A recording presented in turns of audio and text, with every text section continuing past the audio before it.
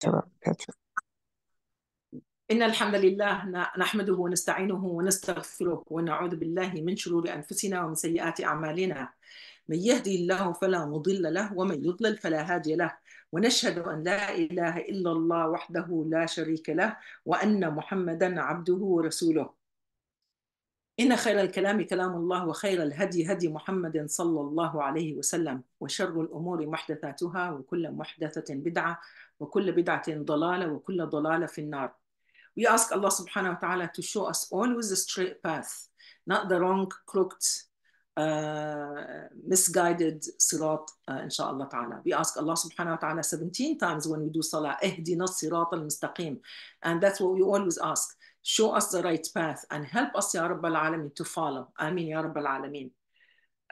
That's it, inshallah. We come straight to the biography of Rasulullah sallallahu alaihi wasallam, and today we're going to talk how now Islam is going to be physically Rasulullah sallallahu alaihi wasallam become a prophet. So just because last week we talked about that Rasulullah sallallahu alaihi wasallam, he got the angel of Jibreel, right? And Jibreel alayhi salam told him in the cave, Iqra, does not mean he became a prophet yet. So I thought prophethood start right from there. From there, he did not know what was going on, right? When he come homes and he was scared, which is natural. He's a brave man in reality, but it's very natural to be scared when something like this happened to you. And he ran straight to his wife, and that show you the good relationship between husband and wife. Then the wife calmed him down based on his quality and behaviors and social justice and how he helped people in town. Then she took him immediately after he calmed down to her cousin, Waraq bin Nawfal, who he told him, you're going to be a prophet. And not only that, you're going to be kicked out from your town. So now this week we're going to talk about how he became officially prophet, because from that time till Jibreel alayhi salam stopped visiting him, the only time he came appeared to him in a week outside of Mecca. A little bit outside of Mecca, Jibreel alayhi salam come and he see him in his real state. The 600 wing in each side, filling the horizon, each direction. And all you see Jibreel alayhi salam as if he's sitting on a chair. And then Jibreel alayhi salam come down on the earth as an angel, and he hit with his angel an empty sandy land, no water. But when he hit with his wing, as if he digged a hole, and then the water starts coming out. Then Jibreel alayhi salam, he became like a man and he made ablution. So he's teaching Rasulullah sallallahu alaihi wasallam physically how to make wudu. He didn't tell him, bring water with you and come meet me outside. Subhanallah. Jibreel alayhi salam was a miracle. Allah subhanahu wa ta'ala gave him the ability. So he digged the ground with his wind, the water comes out, and he made wudu, and he was asked, Muhammad sallallahu alayhi wasallam, to do the same. So he made the wudu. Then Jibreel alayhi salam did 2 rak'ah salah, and Muhammad watched him, and after that sallallahu alayhi wasallam, he will pray 2 rak'ah. And then he told them, this is prescribed on you now. At least 2 rak'ah a day and 2 rak'ah at night. So Rasulullah sallallahu alayhi wasallam, immediately when he comes home, and then Jibreel come down on him in the house of Khadija, and he give him the ayats of Surah Al-Muddathir. So if you want to look at Surah Al-Muddathir, one of the surah in Juz' 28, right? And Surah Al-Muddathir number 74. Al-Muddathir mean it's someone wrapped or enveloped with a garment. He wrapped himself with a blanket, garment, whatever it is, with his clothes, covering himself and everything. So he stayed home for a few days. It's almost 2 weeks now. And he's expecting, after he saw Jibreel alayhi salam and he taught him how to make wudu, how to do salah. Now what's next? Now I know how to make wudu and I know how to do salah. What's next? Yani subhanallah, it's not like was required from him for every time Jibreel alayhi salam will come with a revelation on him. Oh yeah, come meet me on the mountain of cave. Mountain of cave was not a place always for Jibreel alayhi salam to engage with Muhammad sallallahu alayhi wasallam. It's happened once, and never after that Muhammad sallallahu alayhi wasallam had to go and climb the mountain. Climbing that mountain, sitting there and rehab and act this this being alone and thinking was ended from that day, as if yani, he was looking for something and that something came to him now, but he doesn't really exactly know what's next, how he's going to be prepared now, what's next. His wife's cousin told him, you're going to be a prophet and a messenger, and ذلك الناموس, and that's Jibreel, the angel Jibreel visited all the previous prophets and messengers before you. But let me tell you, he said, if I live enough and I have a strength, I will support you, I will follow you, I will believe in you. But he was old already, and he told him, your own people will force you out of your town, which is Mecca. But Rasulullah was very much surprised. Then when he was home that day, Jibreel alayhi salam come into the house and he give him this, the beginning of the surah, Surah Al-Muddathir. أعوذ بالله من الشيطان الرجيم بسم الله الرحمن الرحيم يا أيها المدثر قم فأنذر وربك فكبر وثيابك فطهر والرجز فاهجر. Up to here. What does that mean? يا أيها المدثر, O Muhammad sallallahu alayhi wasallam, the one who's enveloped himself with the garments. That's al-muddathir. قم فأنذر, arise and warn. Get up. قم is when somebody gives you a command. قم means you have to stand up. And what are you going to do? أنذر, warn the people. وَرَبَّكَ فَكَبِّرْ, and your Lord has to be magnified. So what does that mean? You have to tell the people and tell yourself there's nothing big in your life anymore. Neither your status, your position, your money, your wife, your children. I mean, sallallahu alayhi wasallam has a beautiful family. He has a beautiful wife. He has a nice children, successful, money, everything, position, respect. I mean, people called him Al-Amin. He had no problem, Muhammad sallallahu alayhi wasallam, from the time he married and 15 years now in his life, very comfortable zone. Right? Now it says no more comfortable, no more sleeping nice, no more engaging with your wife and the family only. Now you have a job. Now everything else is down, and Allah Akbar. وَرَبَّكَ فَكَبِّرْ. Glory, your Lord is a magnified. So your Lord is bigger than anything you can imagine. The family, the tribes, the leaders in Mecca, because there's many big people, leaders in Mecca. They consider themselves they're the one who carries the city of Mecca. And city of Mecca is like the center of the world back then in Arabia. It wasn't just like, okay, Mecca is desert. Someone might say that. No, but Mecca and the leader of Mecca were really important figure in the Arabian. People will come from east, west, north, south, all the way annually. And more than that, they will come, do Hajj, do Umrah. The Hajj and Umrah never ended, never stopped from the time of Ibrahim alayhi salam. They know the value of that house. So those Arab, they were believing in the Rabbul Kaaba, they believe in the Lord of the Kaaba and Rabbu Ibrahim and Deen Ibrahim. This is all they had, the religion of Ibrahim. But 500 years before, it was messed up a little bit because this guy named Amru, remember, he was a leader and he was a rich man. He traveled to North Arabia and he came to the border of Bilad Sham. He found these Arab people adopting idolatry, worshippers, and they have images. They call them goddess. He loved the idea. Shaitan played big role with him, and he came home on the camel, huge, made of stone, to Allati wal Uzza. He brought them. And he introduced it to the Arab, and the Arab, they said, you are wise man, you are our leader, whatever you say, hi, we are with you. You see how friendship is dangerous? You look up to someone, if they misguide you, easy. If those are your models, they're gonna misguide you, God forbid. You know, Amru misguided Arabia for 500 years. After him, generation after generation. Now, not only 2 idols they have more than 360 idols. Every tribe who's coming from different cities and different area, they will make them idols on behalf of their name. This way, when they come to Mecca, they don't have to bring their own goddess with them. You know, I don't know if there is some polytheist, you know, the one who worship idols. Maybe they carry stuff with them. I believe, I'm going to say, yani, some Christianity, when they carry that cross, they feel with that cross they are protected, and they touch the cross if they're praying.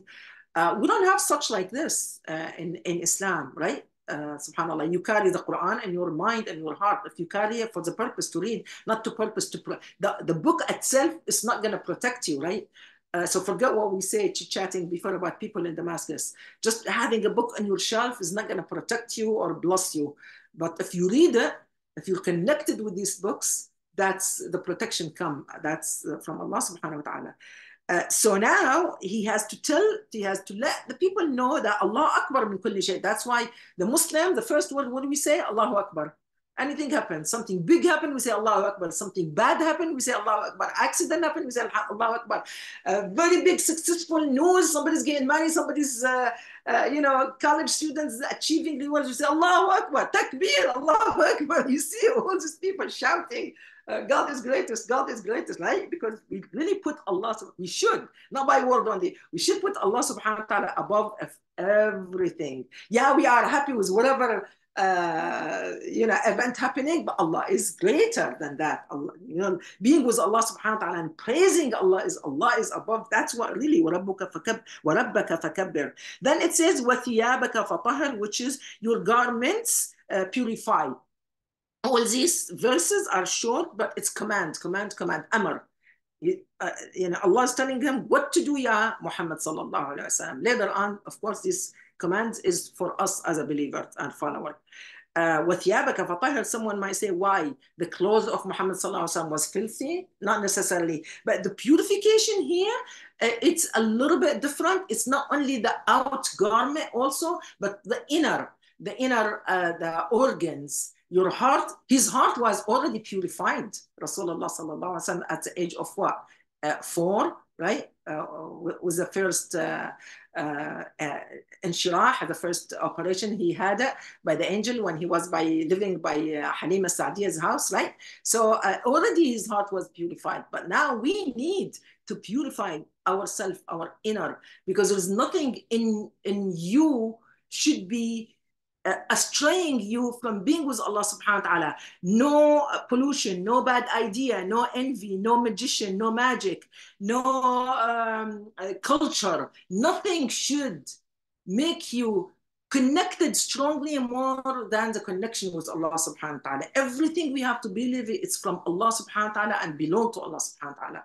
There's nothing Estella can do for me. Even if she says, I'm going to help you, there's nothing she can do for me except with the permission of Allah subhanahu wa ta'ala. The help comes to you with the permission of Allah subhanahu wa ta'ala. And Allah allows somebody's heart to be soft and gentle to you, to come and support you if you have a crisis. And that's how we believe, that's how we take it. We say thank you to each other, but does not mean really without you, I was dying, right? You saved my life. This word should not come from the Muslim mouth.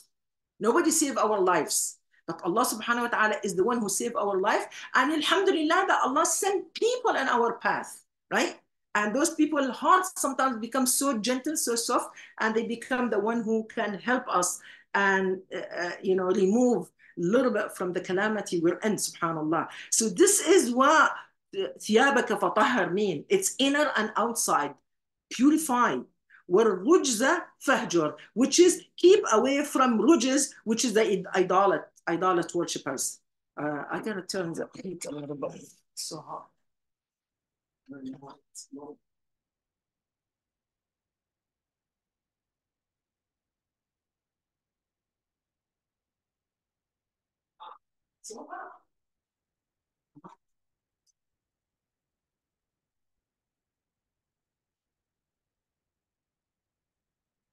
Sorry. So this on the command Rasulullah sallallahu alaihi wasallam received, and immediately he knew this is the time now for the da'wah. This is a قم فأنذر. There's nothing more than that you can say. Get up and preach, warn, and then you have to elevate Allah subhanahu wa ta'ala above everything. You have to be pure inside and outside and no idolic worshippers. What does that mean? Pure your foundation of your creed, aqidah, your creed, your believing, no idols. That means your hope is not connected with any of those idols around you. Your hope has to be directly with Allah subhanahu wa ta'ala. And now, think about Muhammad sallallahu alaihi wasallam. Hey, how is gonna just go out and tell the people? And everywhere, every house full of idols. Mecca is, Kaaba is inside and outside full of idols. This is something 500 years going on. Now he's going to go and tell them, hey, La ilaha illallah, I am your messenger, right? Isn't it hard? Isn't it tough? Yes, it is. But look what he did. Right after that, there is one ayah came also from Allah subhanahu wa ta'ala says, وَأَنذِرْ عَشِيرَتَكَ الْأَقْرَبِينَ. Start with your immediate family. So now you have 2 weeks, 3 weeks, Ya Muhammad sallallahu alaihi wasallam, after the angel came to you. Now you are being planned. How I'm going to do this? What should I do this? Now this is the time now you're going to get up and do it. So now Allah subhanahu wa ta'ala told him, start with your immediate family. So the first step before he do the immediate family, right after Jibreel alayhi salam show him how to do wudu, how to do 2 ruk'ah, the appropriate way, he comes home and he teaches his wife. So Khadija radiallahu anha is the first one who accepted Islam in all men and women in Arabia. She is the first individual human being. So she got up, she learned how to make wudu, she learned how to do salat with Rasulullah sallallahu alaihi wasallam. Then all the girls, he has 4 girls, the 4 girls learned and they accepted their father as a messenger of Allah subhanahu wa ta'ala. Then Ali radiallahu an was 10 years old that time, and Rasulullah sallallahu alaihi wasallam brought him from the house of Abi Talib, his uncle, who now he's repaying a favor to his uncle. Remember, his uncle adopted him after the grandfather died, and he was like the age of 12. So Abi Talib, he's getting old, and he has so many children.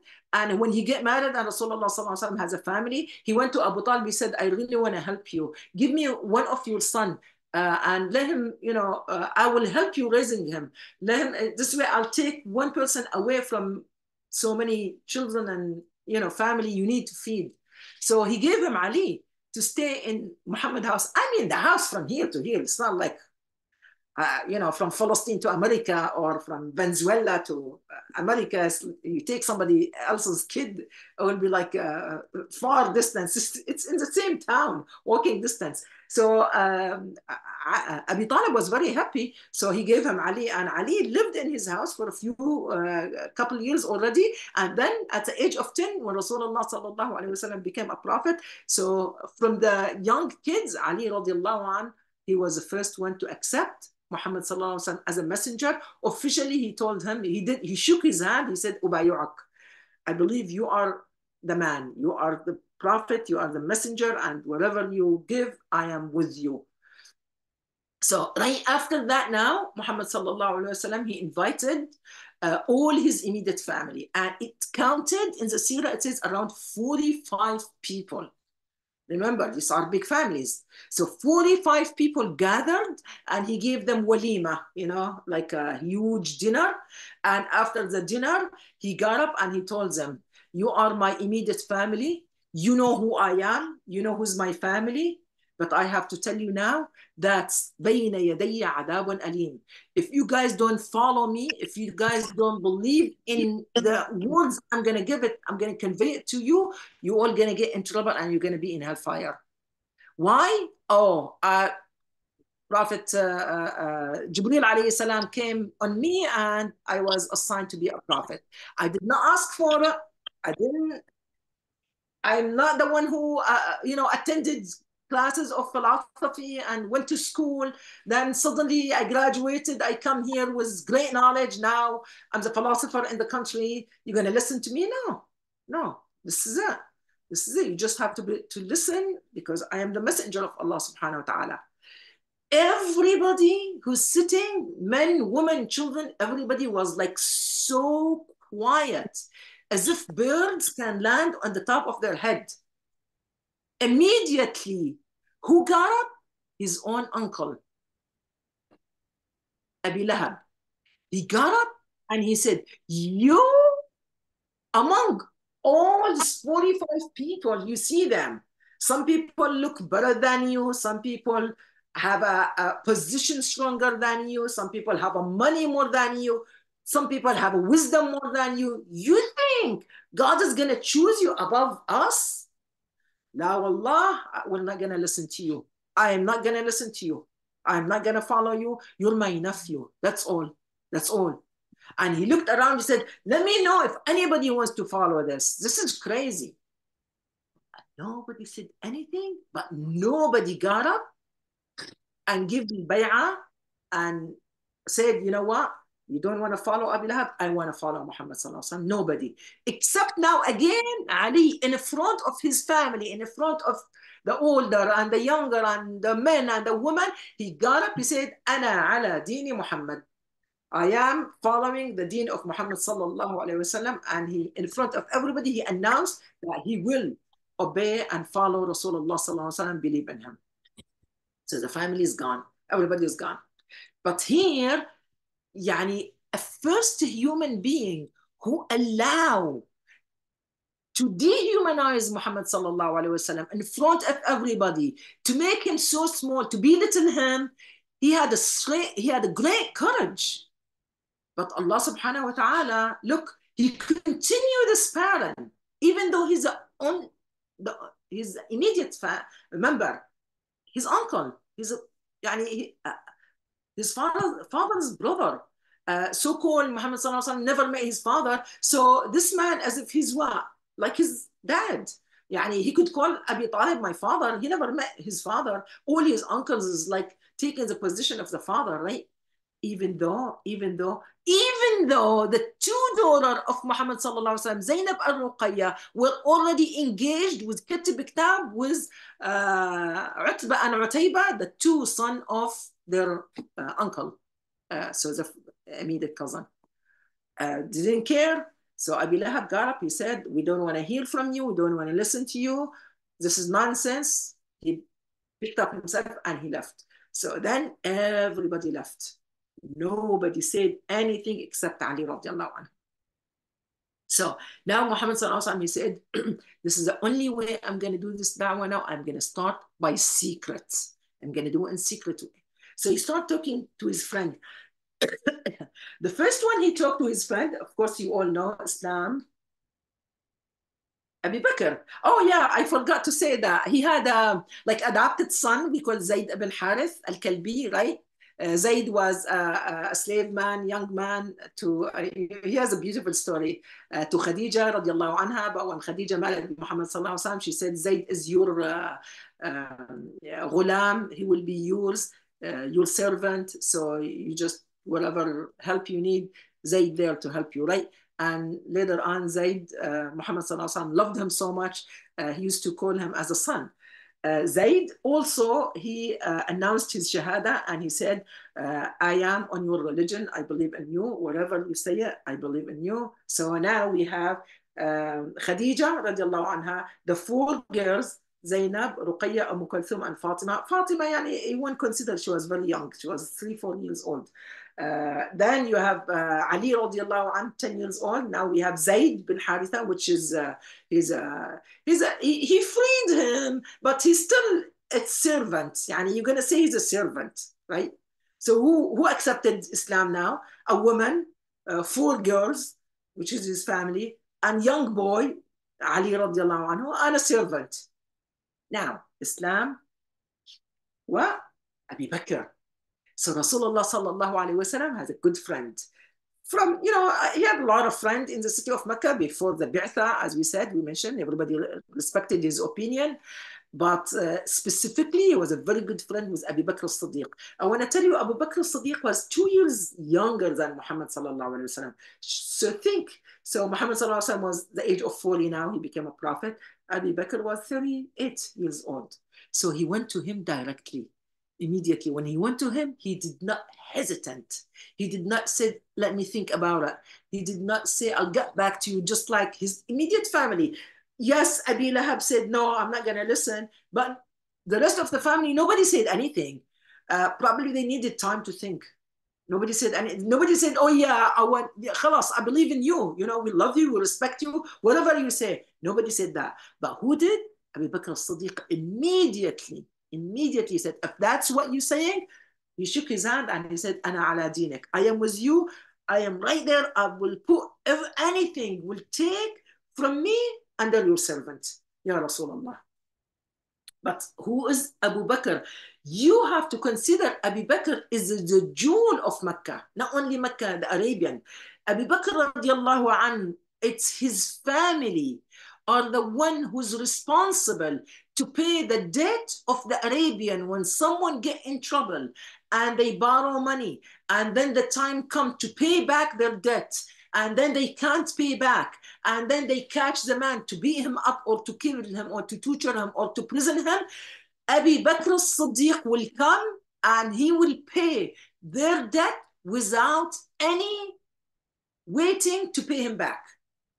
Him and his tribe, that was their job in Mecca. Look how generous they were. Look how generous. And that's the key of the successful of a merchant man, businessman. Abu Bakr as-Siddiq was a businessman. But this business, what he's doing such a good act, it's not in the name of Allah. It was not Islam, but it shows you the quality of Abu Bakr as-Siddiq and his family, right? So beside that, it says, everyone respected Abu Bakr because he's very successful, honest, never bowed down to idols, never had alcohol in his life. Everybody adore and admire the position of Abu Bakr in this society because he has such a knowledge. Arabian used to fight over their lineage. So, ilm al-ansab, the knowledge of the science of genealogy. No man have the science of genealogy like Abu Bakr as-Siddiq.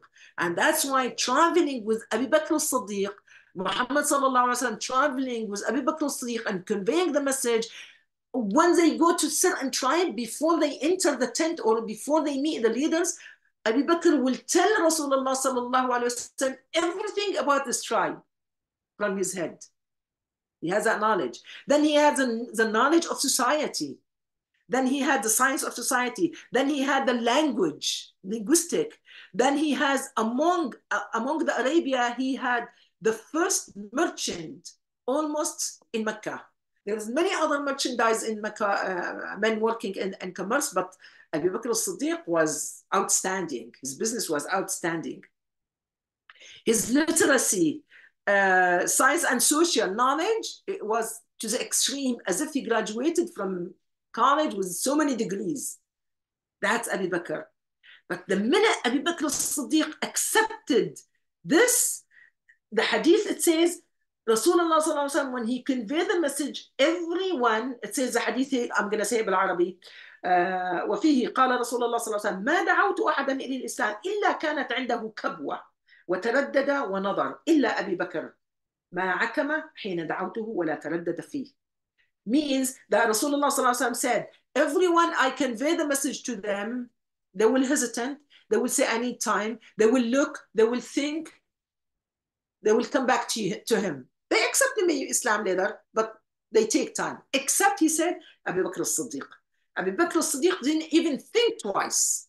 So that's why, Abu Bakr as-Siddiq, Siddiq means, it's his nickname. He got it from, Rasulullah called him the Siddiq because he will believe immediately with the truth. And Abu Bakr, one of his quality was he always searched for the truth. He didn't want to believe in hypocrisy. He hated lying. Truth was his hadaf, goal, always. So that's why Rasulullah sallallahu alaihi wasallam named him the one who believed in the truth, as-Siddiq, yasduq. So now, the minute Abu Bakr as-Siddiq became Muslim, he did the Shahada. What he does? You think he just go home and say, okay, let me see what's next. What's Muhammad sallallahu alaihi wasallam going to ask me? What should I do? He didn't even think. He didn't wait for any direction from Rasulullah sallallahu alaihi wasallam. He didn't wait for any ayat to come down. He didn't wait for any preparation. He didn't scare. Immediately he go and reached out all his good friends.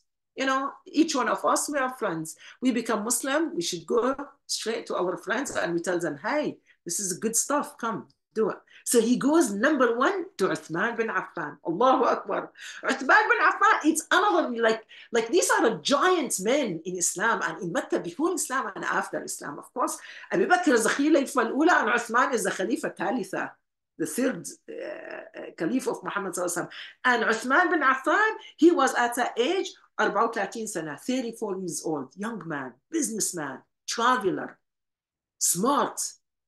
Those are the top of the successful people, رجل أعمال, businessmen. So when he invite Uthman bin Affan to the religion, he said, خلاص, you believe in Muhammad as a messenger, I am with you, I accept it. He accept. Now imagine every good deed Uthman does, who received the amount of the good deeds? الدال على الخير كفاعله, Abu Bakr as-Siddiq.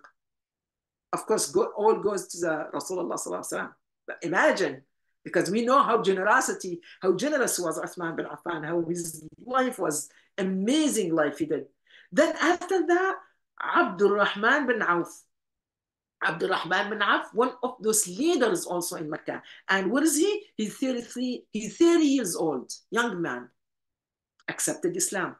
Sa'd bin Abi Waqqas, my God, these all became emirs for Egypt, emirs for this city and that city immediately in the time of Umar ibn al-Khattab. And the minute he ran to Sa'd bin Abi Waqqas, and he was 17 years old. 17 years old. So Abu Bakr as-Siddiq did not care if they're businessmen. Let me go to the successful businessman. Let me see who I'm going to... Anyone he think this is a man suitable for this religion, he run to them and he will tell them. So Sa'd bin Abi Waqqas, he was 17 years old. He accepted Islam. Zubayr ibn al-Awwam. Zubayr ibn al-Awwam is like a first cousin of Rasulullah sallallahu alaihi wasallam from his mom Safiya. Safiya is the auntie of Rasulullah sallallahu alaihi wasallam, his father's sister. Zubayr ibn al-Awwam, he was what? 12 years old, young boy. Accepted Islam. Talha bin Ubaidullah, he was 13 years old. These are men, whether they're too young or, the age of 30 plus, it's wonderful, right? Immediately, if Abu Bakr as-Siddiq said so, they all trusted Abu Bakr as-Siddiq and they came to Islam. Those are 5 champions of Islam. And those they established based on the information they got it directly. They didn't even meet Muhammad sallallahu alaihi wasallam. They didn't say, hold on, I'm going to go see Muhammad sallallahu alaihi wasallam myself. But later on, when they accept Islam, they come to Rasulullah sallallahu alaihi wasallam. Abu Bakr as-Siddiq will bring them, and he will, they will shake Rasulullah sallallahu alaihi wasallam. This is all now happening in secret. No matter how. Now, imagine each one of them now, they're going to go to their family, to their friend, and Islam spreading. Slowly, Islam spreading. So now, once upon a time, this is in Jahiliyyah time, Abu Bakr as-Siddiq, he took a business trip. And when they take business trip, usually they don't go alone, right? They have caravan. They have many businessmen together. Yeah, this group of animals are yours, but these are mine. But they go together, they travel together. Among those people, Umayyah bin Khalaf sent his caravans, and the caravans was led by Bilal. We all know who's Bilal, right? Bilal al-Habashi, the slave man, by Umayyah. So when Bilal was traveling with Abu Bakr, they became very good friends because Abu Bakr was a humble man. He was beloved by everyone. He did not say, you know what, I'm friend with Uthman bin Affan, and I'm friend with all these giant people, the Arab. But Bilal, come on, Bilal is a slave man. How he made friendship with Bilal. But that show you also his humbleness. He's full of a human. He loved humanity. So he became so close friend with Bilal. So when they finished and they came back, and now Abu Bakr as-Siddiq became Muslim, what did he do? He met Bilal somewhere in secret and he invited him to Islam. And of course, because Bilal trusted Abu Bakr and loved him, he said, me too, khalas, I accepted Islam. And now from Bilal, the slave man, he has to meet the other slave men, right? They know each other. He will go to Khabbab and he tell him, oh man, you got to come to Islam. And this is this. But Khabbab in the beginning, he said, how are we going to, we are a slave. We don't have our own freedom. How are we going to believe in Muhammad sallallahu alaihi wasallam as a messenger where our master are idolic worshippers? We can't do that. But Bilal encouraged him. He said, your mind is free. Your heart don't belong to your master. Your muscle belong to your master. Be a good slave. Nothing wrong with that. You have to fulfill your duties. But how you think at the end of the day, what kind of God, what God you call on at night when you're in trouble, when you're happy, is that's you're free. So yes, you are slave, even if you have a chains on your hand, on your legs, on your arm, right? But you are free to call on Allah. So Khabbab became Muslim. Then it went to Yasser family, Ammar and his wife Sumayya. Back then, Sumayya was an old woman. She was 65 years old already, and her husband near 70. They have this one son, mid-20s, Yasser. Yasser, radiallahu anhu, he's the one who brought Islam to the house. You know, when he accepted Islam, he was scared to tell his parents because, you know, they're poor. She was working as a maid in those, you know, Arab leaders' house. The father was just, you know, have very humble, serving other people's, making their income. So he was so scared till an idolic image fell off the shelf and broke in the house. And Sumayya jumped and she said, "Oh God, oh, my son Yasser, you broke the God we worship. What's going to happen with us now?" She was so terrified, like something bad going to happen. The curse going to come on her and her family. Then Yasser, he said, pick up your head, pick up your head. Look, this is not going to bring us curse. This is just a stone. Whatever is broke. He didn't help himself. If he was really God, he will prevent himself from breaking. Mom, you have to come and you have to believe in Muhammad sallallahu alaihi wasallam is going to save us from the hellfire. And Yasser teach his parents to be a Muslim, and they become Muslim. And then when they're working in the master of Mecca's houses, they find out that Sumayya accepted Islam. And we know in the history in Mecca, the first woman who been tortured, and just like Bilal, and even more, was Sumayya. Her master was so upset when he found out that the slave woman who come to the house and clean the house and cook and take care in the house, at the end of the day, go home with just piece of bread to feed her husband and her son. Now she is going to rebel. She's going to follow Muhammad where he considered himself he's not going to follow. So he was very upset, and he will take her to the desert. He will make the children come and spit on her and throw her with a stone and tie her hand, tie her legs. So Rasulullah sallallahu alaihi wasallam, he saw the family of Yasser being tortured. He saw Khabbab being tortured. He saw Bilal radiallahu anhu being tortured. And this is right after Islam started now spreading a little bit by, it's not no more secret. We are in the age of the third year or the fourth year. Okay, Islam start becoming loud immediately, right? The acceptance of Umar ibn al-Khattab, and his story goes like this. Umar ibn al-Khattab disagreed with Muhammad sallallahu alaihi wasallam, never met him, never listened to ayat from him, but khalas, the leader of Quraysh don't want to hear from Muhammad. From the two times he invites him and he tells him to come to listen to me, didn't wanna.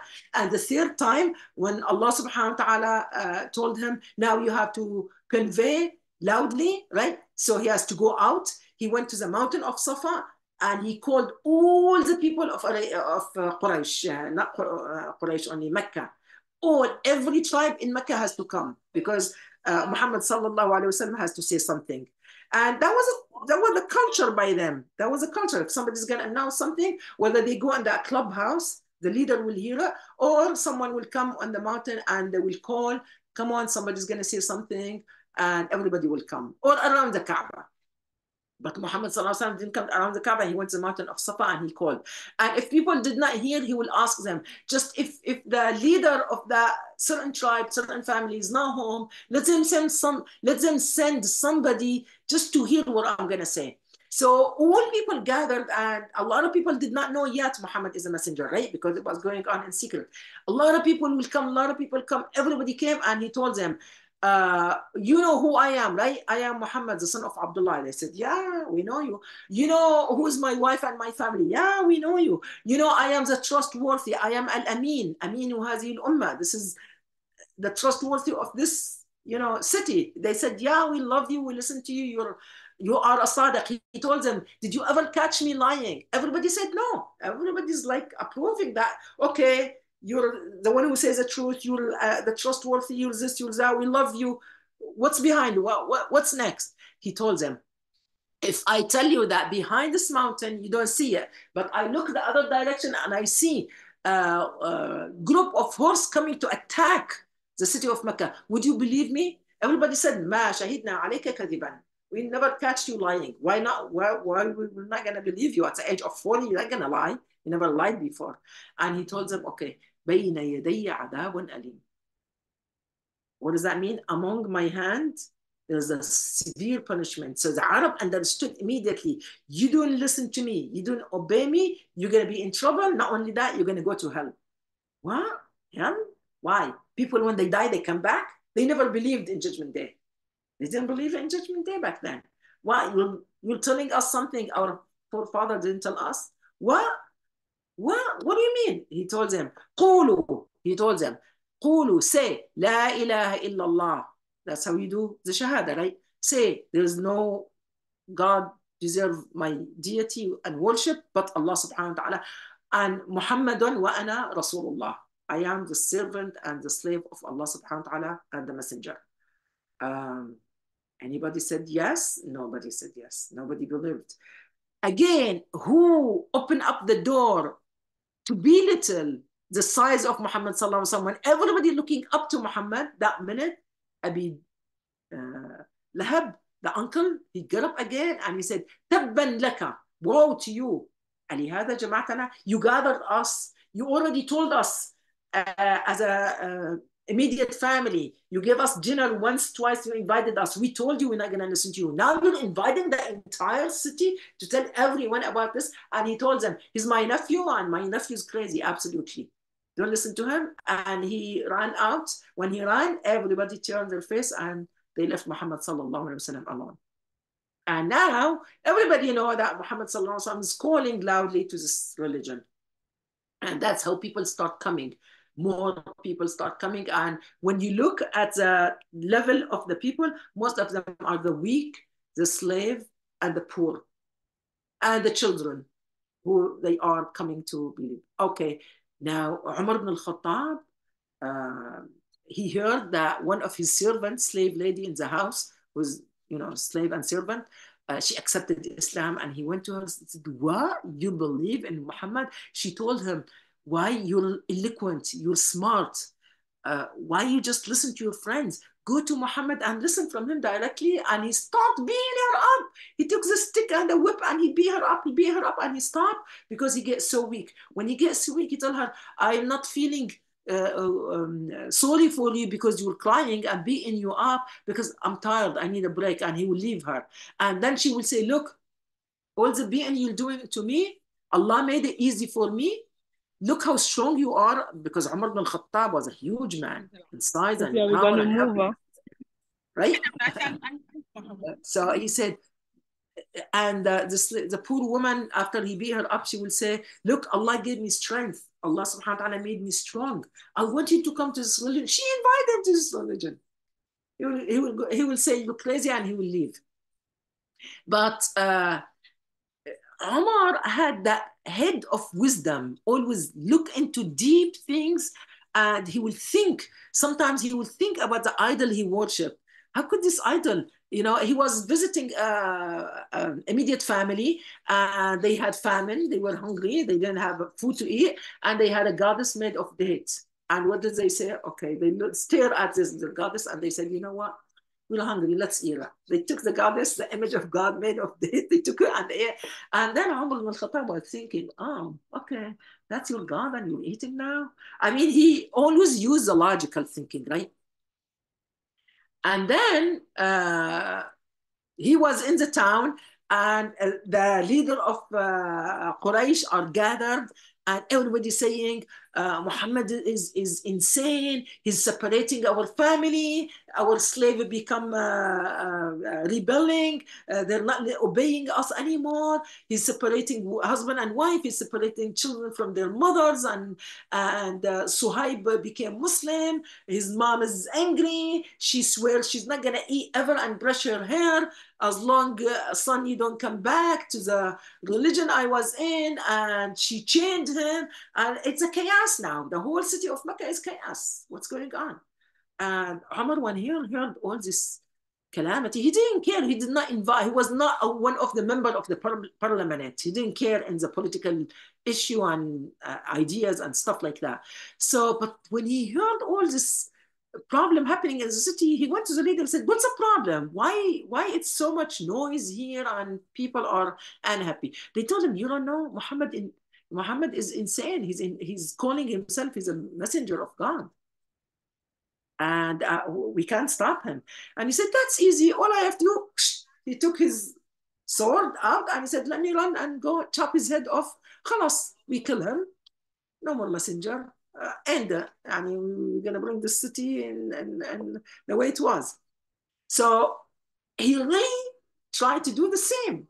And while he's just going, he left the group of people and he was to go and look for where's Muhammad, and a man ran after him, whether he's Sahabi yet, we don't know. And he says, "What? You're gonna go kill Muhammad that simple? Why you don't start with your immediate family? Do you know that your sister Fatima and her husband Sa'ad, both of them accepted Islam, and secretly they go to this house and they listen to Muhammad sallallahu alaihi wasallam and they read the Quran." He goes, "What? Nobody told me. My family, my sister, my own sister? No way. Okay, let me start with my sister."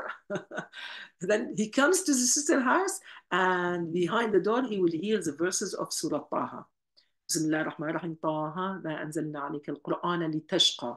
This is just one sentence. It says, Taha mean two letters, right? Ta and ha. And Allah subhanahu wa ta'ala says, "Ma anzalna alayka al-Qur'ana litashqa." We didn't send you the verses of the Quran, Ya Muhammad, or Messenger, to become shaqi. Shaqi means unhappy, unwanted. It's the opposite. These verses of the Quran come to you to make you happy, to make you leader, to make you sa'id. It's the opposite. If you're not going to be shaqi, what's the opposite? The opposite is to be happy. And he's approaching the house of his sister and he's hearing these verses. He's wondering, I never heard verses. I never heard whatever they call a Quran anyway. Why am so restless? Why would I kill a man? I didn't even hear what he has to say. Why am I going to kill my sister? I don't even know what she's believing yet, right? So when he attacked and he opened the door, already Khabbab in the house, who is bringing the verses from Muhammad sallallahu alaihi wasallam in secret to the house of Fatima, teaching her husband and Fatima, right? So Khabbab ran away in the closet and he closed the door. He's scared from Omar. Sa'ad, the husband, he ran away and he hid in the house. And that's your brother who's coming, deal with them, right? Her name Fatima. Fatima opens the door. She said, "What's behind you? Your eyes is like a fire. What's wrong with you?" And he said, "What's going on? What's going on? I heard that you are following this man. This man is insane. Everybody complaining about this man. How could you listen to this man?" And she said, "Calm down, calm down. Why you don't listen first? Listen to his word. Then judge for yourself because you're smart. You speak Arabic. You understand. Nobody has to tell you what Rasulullah sallallahu alaihi wasallam saying. You hear it directly. If you're smart, you hear it directly. You don't listen to the Tyler Taylor." And while he is doing this, the husband come out and he tell him, "Leave the woman alone. If you want to talk man to man." And then he attack Saad, his name. Then he attack him. They want to fight. And then the sister come in the middle. Then he smack his sister face. This is all in the story. Some scholars, they say not really in detail, but a lot of seerah and a lot of scholars, and it's written in the books.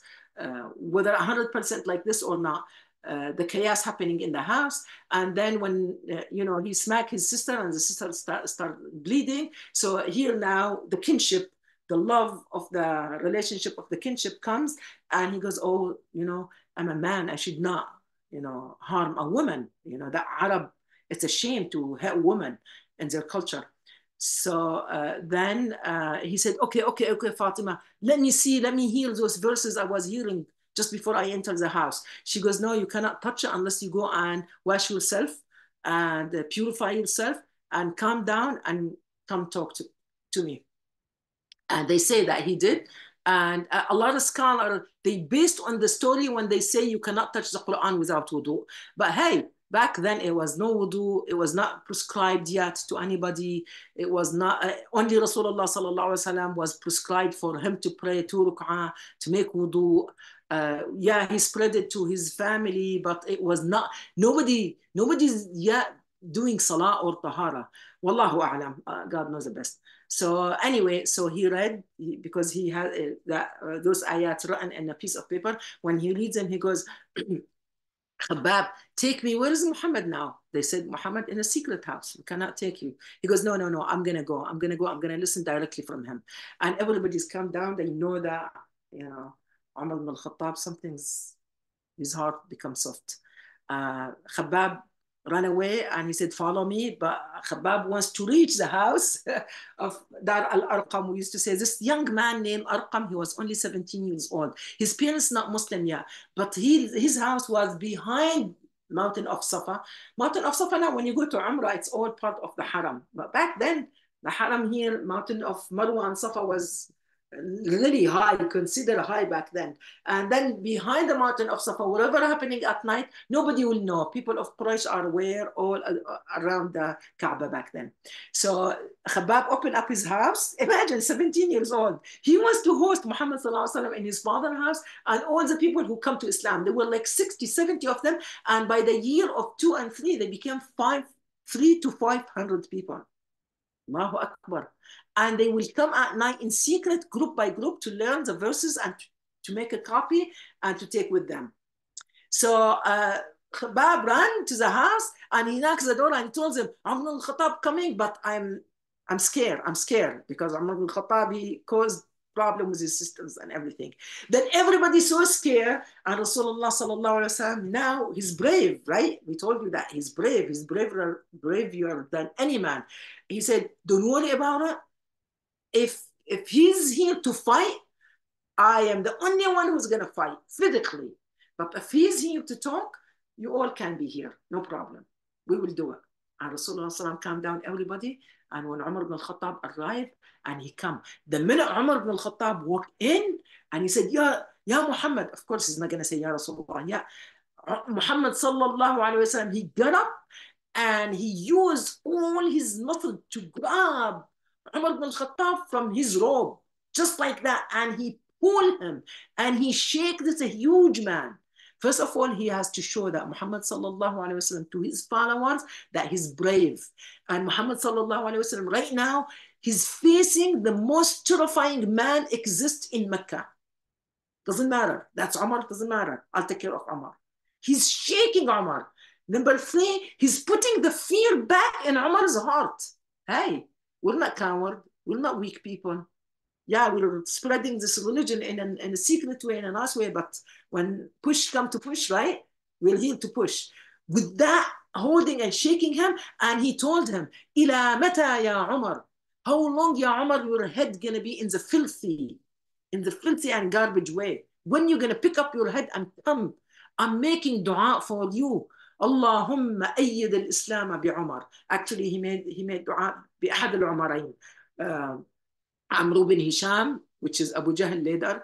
He was also tough and leader man, right? And very well known in Mecca. I wish he came to Islam back then. Everybody in Mecca will accept Islam. If Abu Jahl and Abu Lahab accepted Islam back then, everybody will have no prosecution for 13 long years in the city of Mecca. But because of those leaders, prevent everybody to come Islam easily. But when he said, you're going to listen to those people, come and listen. And he read the verses on him and he looked at him. He said, Ashhadu an la ilaha illallah wa annaka Rasulullah. He accepted Islam right there. And when he accepted Islam, everybody was so happy. It's like now we are so supported by this, physically by this man. And he goes, what's going on? Why everybody in secret? Why everybody is hiding? Why everybody is so scared, including my own sister? Why? Don't you know this religion is the truth? Don't you know, Ya Muhammad, you are on the truth path? He said, yes. He said, so what is all this hidden for? Follow me. Umar ibn al-Khattab got up and he grabbed Rasulullah sallallahu alaihi wasallam. All these hundreds of people around the house come and they march to where? To the Kaaba. And now the da'wah became loudly. No, they will not scare anymore because first of all, when all the immediate family came gathered by Muhammad sallallahu alaihi wasallam, even though not one person accepted Islam except, of course, Ali radiallahu anhu. But when Abi Lahab, his uncle, got up and he said, we're not going to listen to you. But Abu Talib said back then, but I'm going to support Muhammad. I'm going to defend him. I don't have to become Muslim now, but I'm always in a condition of protecting my nephew till I die, because this is the oath I took and I gave my father, Abdul Muttalib. Before he died, he told me, look after your nephew. Yes, my nephew is a man, he's a married, he's a father, he's a husband, businessman, doesn't matter, but I am gonna look after him and protect him till I die. This is the oath Abi Talib took.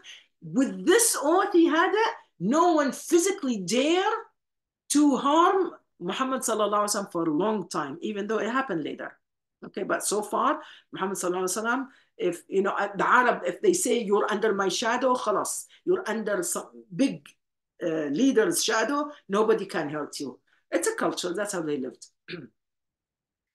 So when they all marched around the Kaaba and they announced, they were very happy that Umar ibn al-Khattab came to Islam. Now, another story to make us happy, a man named Hamza, one of the uncle of Rasulullah sallallahu alaihi wasallam, also who he was in the gathering but never bothered.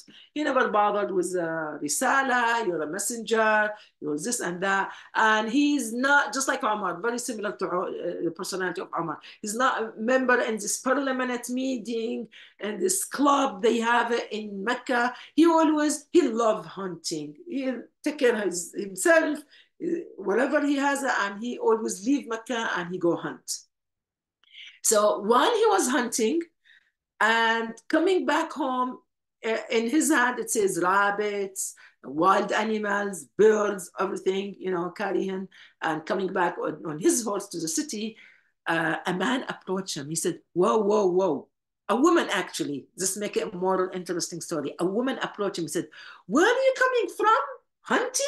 Look, all this animal you hunt, you're showing off, and you're carrying the birds, you're carrying the wild rabbits, you're carrying maybe another animals, you're coming back to show us how manly you are. Shame on you. And Hamza was like, what are you talking about? Shame on you, 3 times. She said, what's going on? He goes, your own nephew being tortured and garbage thrown on his head, and they beat him up around the Kaaba. And you, if you think you're a man, just go outside the city of Mecca and go after the hunting and come home. You think you're a man? The man who look after their own immediate family. And this woman's telling him this. And he said, my nephew? Who's my nephew? Muhammad? Why? What's happening with Muhammad? Muhammad sallallahu alaihi wasallam was praying around the Kaaba, and the leaders like Umayyah, Abi Sufyan, they called this man and they said, while he's praying, why don't just throw some garbage on him? He went and he brought a rope. And when Muhammad sallallahu alaihi wasallam went in the sujood and the ruku'ah, he put the rope around his neck and he pulled him from his sujood. And when Muhammad sallallahu alaihi wasallam was so much choking, he fainted. Then Abu Bakr as-Siddiq saw that what's happening from far. He came to save him. When he came to save him, he released the rope from his neck, and the others laughing. And immediately they sent another man to beat up Abu Bakr, because they almost killed Muhammad. Why would Abu Bakr and save Muhammad sallallahu alaihi wasallam, right? They attacked Abu Bakr and they beat his face. It said you could not identify his eyes from his nose, or you couldn't look at Abu Bakr and know that is Abu Bakr, and he went unconscious. So then the family of Muhammad sallallahu alaihi wasallam came to save him, and here Hamza came. When Hamza saw his nephew almost dying and Abu Bakr as-Siddiq in that condition, he looked and he took his sword and he put all this whatever hunted he has in his hand, and he said, who's doing this to my nephew? How dare you, all of you? You want to fight me as a man. أنا على ديني ابن أخي. I am following the religion of my nephew. He don't even know what is the religion. He just, if this is what caused this problem, because my nephew following certain religion other than your religion as the idolatric worshippers, okay, I am on his path. You want to fight? Fight me. And he took the sword, he ran after the leader. They said, oh, stop, stop, stop. And everybody disappeared, everybody's gone. Abu Bakr as-Siddiq was taken to his house. Muhammad sallallahu alaihi wasallam was taken to his house. And Hamza went back home. And when he sat down in the house, he's thinking now, what did I say? Oh, I said, Ana ala dini Muhammad. I am on the deen of my nephew. I don't even know what's my nephew's deen. Now I can't take my word back, because Arab, when they say word, they cannot go back with their words. I better go to Muhammad, visit him, and find out what's this religion, right? That's what I mind. In the morning, he comes straight to the Muhammad sallallahu alaihi wasallam's house, and he tell him, Ya Muhammad. And Rasulullah sallallahu alaihi wasallam was so happy, that's his own uncle. And he said, I said what I said. I was not aware, but I am. Teach me what is the religion, and I am on your religion. And it says that Hamza and Muhammad sallallahu alaihi wasallam are almost the same age. They been nursed by one lady in Mecca. I remember people will nurse people, babies didn't have formula. So they became the wet brother. That's his uncle and his brother. So he used to love Allah, Hamza. So now Hamza come to Islam, and Umar ibn al-Khattab just recently came to Islam. Islam is supported greatly. Muhammad sallallahu alaihi wasallam, first of all, that's his immediate family. Secondly, he was very, very, very happy, very happy. Yani nothing can be happier. Yani everybody can be happy, but nothing can be happier than Islam, Hamza. And now it's really, the religion is supported, and they can go out, even though the persecution did not stop till the age of the 5th of the year. The 5th of the year, they start going after. They torture Bilal. Remember when they tortured Bilal so much, we said Abi Bakr as-Siddiq, he will go and he buy him, right? He buy him off from Umayyah bin Khalaf, and Umayyah bin Khalaf, he said, wow, you want to pay me 30 dirham or dinar? Like what do you wanna was a slave who doesn't obey you? But Ali Bakr, Bilal radiallahu anhu, been tortured a lot in Mecca. I mean, they will tie him with chain, and they will pull his body around the Mecca by children. They will pay the children to do this.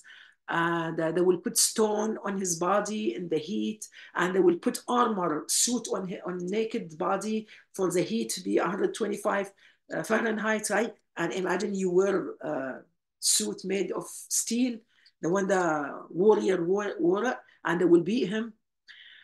Ya la ilaha illallah Muhammad sallallahu. That's when Abu Bakr as-Siddiq will buy him, and he will bring him to Muhammad sallallahu, and he will tell him, you're free liwajhillah. So imagine how many people came to Islam through Abu Bakr as-Siddiq.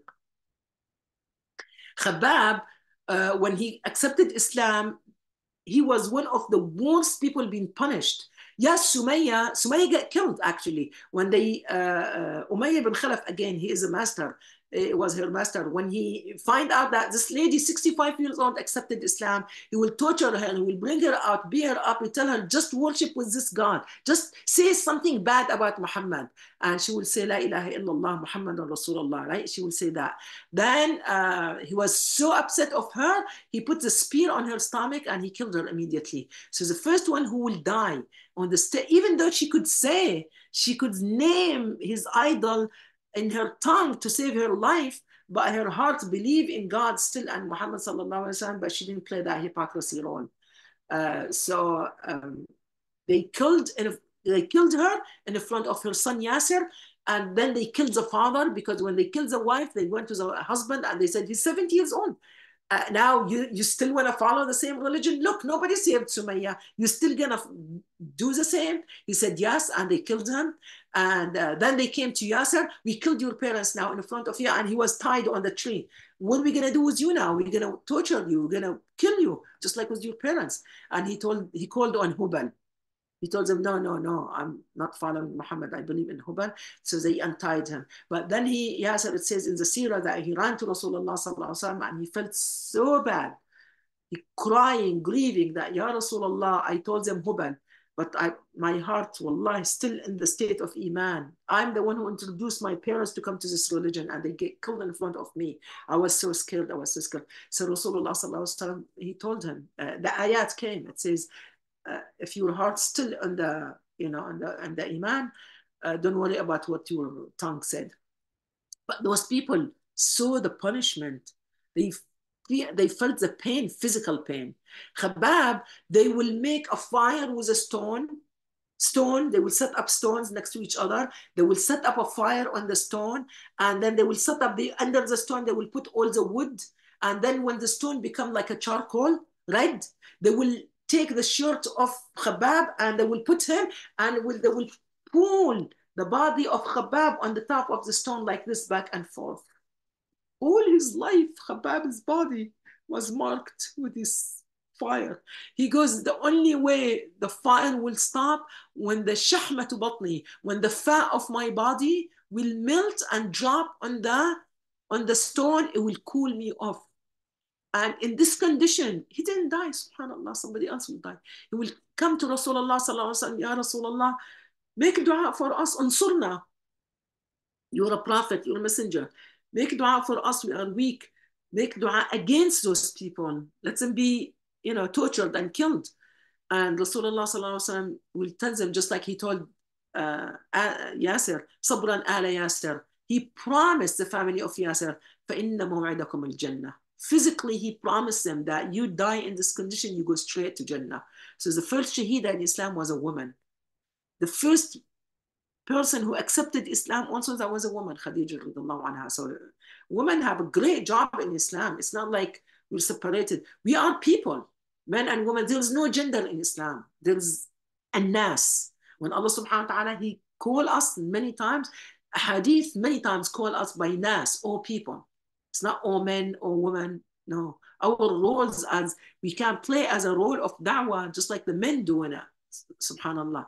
So he will come to Khabab. When Khabab come like this, his back on fire like this, and he will tell him, Ya Khabab, people before you, they used to bring alive, will saw from their head to their bottom and split them into half without anesthesia while they were alive.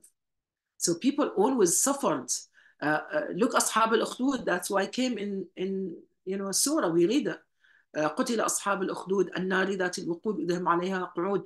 The king ordered, he made the valley of fire, and whoever believe in La ilaha illallah, there is only one God, the king is not our God, right? They throw them, men, women, children, throw them in this valley full of fire just to burn and die. I mean, those are the what punishment we go through, what pain we go through sometimes. Sometimes we're so coward comparing to this Sahaba, to these people before us even. Allahu Akbar. So that's how we're going to talk next week about Al-Hijra al-Ula, when the prosecution level went so high in the year of 5, and Rasulullah sallallahu alaihi wasallam was so worried about these people who didn't have much help, right? He was to send them to Ethiopia, Al-Habasha, and there is a priest there, and that priest followed the religion of Jesus, Isa alayhi salam, and they will be protected. So we will talk about that. That was the first migration in the name of Islam, in the name of Allah, to around 82 men and women and children went, and they took the boat and they traveled all the way to Abyssinia, inshallah ta'ala. So this Islam took a lot of pain for us to come to receive Islam, as if we're receiving Islam in a tray of gold, a tray of silver. It is. We have all the books we need. We have all the knowledgeable people we need. We have all the media in our house, in our hand. And when you look at our Muslim condition, look how bad. Look how bad our condition. Our iman is so weak. Our Muslim leaders are so weak, are trusting in the non-believers' governments to, the rest, for the things going on. And we couldn't even give victory to our people who's fighting in Gaza physically. Not one Muslim country bring their army and to fight side by side with people of Gaza. What a condition we're in today as a Muslim. Comparing to how they struggled, the first generation. That's why the Quran full of ayat. The first people who came to Islam, like Abu Bakr as-Siddiq, like Uthman bin Affan, like Al-Khabbab, like Bilal, like Sumayya, like those are the first one who's going to be in the highest level in Jannah.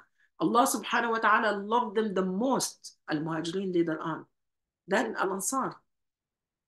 Alhamdulillah, may Allah subhanahu wa ta'ala give us yaqeen in our iman. May Allah subhanahu wa ta'ala make our faith so strong to die holding on this iman, on this Islam. Ameen ya Rabbal Alameen. If anything I made mistake, it's from me. Anything was right from Allah subhanahu wa ta'ala. I read As-Sirah Allah. I have the book. I listened to so many CDs, so many YouTube, so many scholars, famous scholars. Just don't listen to anyone. It has to be famous and trust scholars to understand this life of Rasulullah sallallahu alaihi wasallam and the way he did the invitation. It's a full of actions, daily. We're going to talk one more week, if it's not 2 more weeks, about the persecution. This 13 years of life, the Muslimin in Mecca was not at all easy life. Yet, no one registered in the history accepted Islam and they left. No one. Even though if they're going to die. Even though they know they're going to be tortured.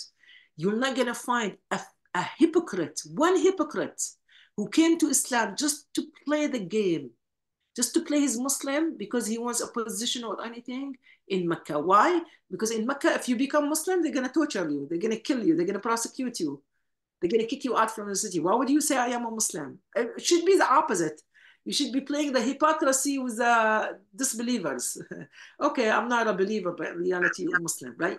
But the hypocrisy, that's another problem, appeared in the city of Mecca because whatever. Inshallah ta'ala. Jazakumullahu khairan. Forgive me if I took over time. And Allah subhanahu wa ta'ala make us love this religion, make us love the Nabi, al-Rasul sallallahu alaihi wasallam, his family, the tabi'een. Ameen ya rahman rahim. Wassalamu alaikum wa rahmatullah. Wa alaikum assalam wa rahmatullahi wa barakatuh.